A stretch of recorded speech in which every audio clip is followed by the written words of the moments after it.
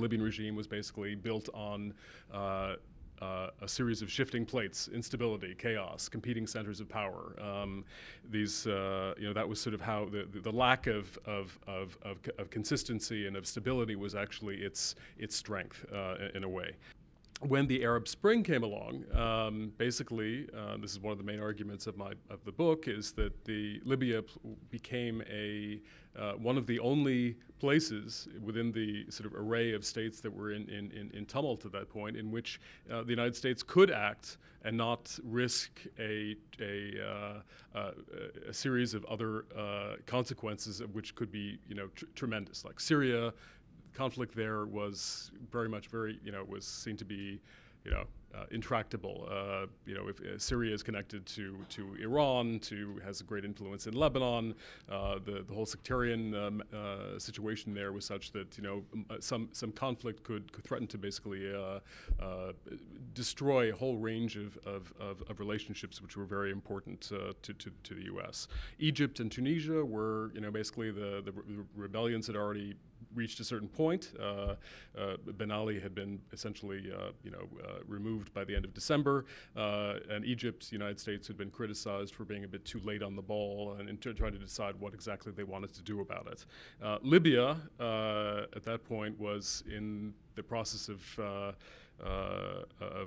organizing its own revolution, and in effect, after the 2009 speech by Obama, the New Beginning speech that he made in Cairo, in which he promised to stand with the Arab street against tyranny, it would be a bit bizarre if the United States weren't to do anything. And I think Libya presented almost a unique and almost, in retrospect, an inevitable consequence of those statements. If we take our attention away from, assume that there seems to be this sort of tacit feeling or bureaucratic kind of drift in which Libya becomes, it's almost like, well, we've done this and we're going to move on and focus on Syria, other places.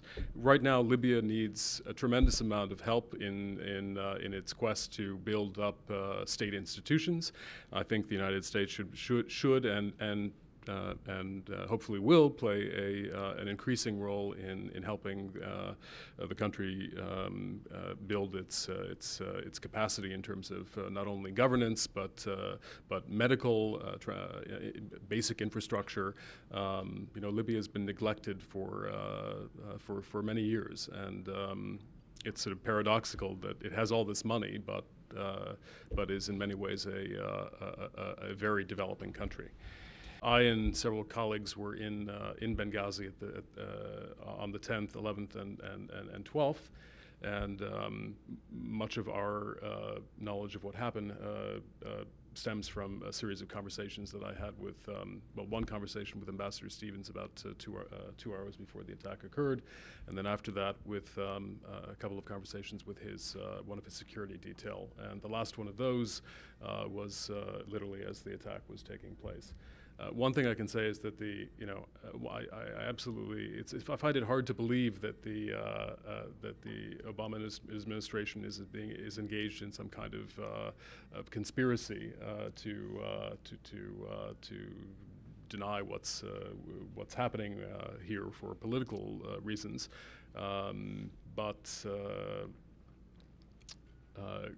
clearly, and there may be good reasons for, it's unclear exactly why Ambassador Stevens was in Benghazi at that time. And again, I can't comment on that, other than to say that he wasn't there to visit with us, which was reported in the press.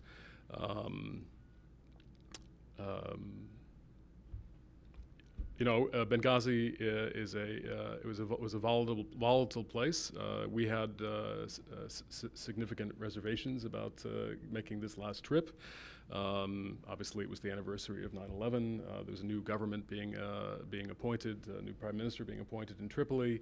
There was a history of attacks against high-level diplomatic installations over the course of the previous 6+ months, and you have to. We felt not comfortable, but okay this time going there because we were not figures of great importance. but it was clearly a highly dangerous and volatile environment.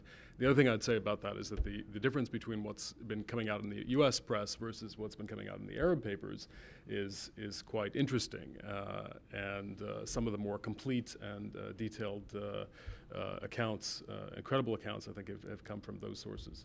So far, the process of creating viable democratic institutions has moved forward remarkably well. Again, we saw from the original statement of principles by a small group of unelected people to a transitional national transitional council that served its term and then went on to basically handed over power at upon liberation, and that there was basically free and fair elections for a national constitutional assembly, and local elections proceeded again. Sort of the local elections in Benghazi in May were deemed to be exemplary, and that was sort of a model for the elections that were going to take place after that. So, you know, I'm cautiously optimistic about Libya's future, and I think that it's a region that's actually much more important to U.S. foreign policy, particularly now than at any time in the past. There's an interesting paradox, which is that again, it's a very wealthy country, but because it's a wealthy country, it's not seen to be administratively or otherwise deserving of, not deserving, but the mechanics are not there for technical assistance and aid to be provided to a very rich country in anticipation of some future payment. And that's actually, it's a simple statement, but it's causing all sorts of problems at the moment.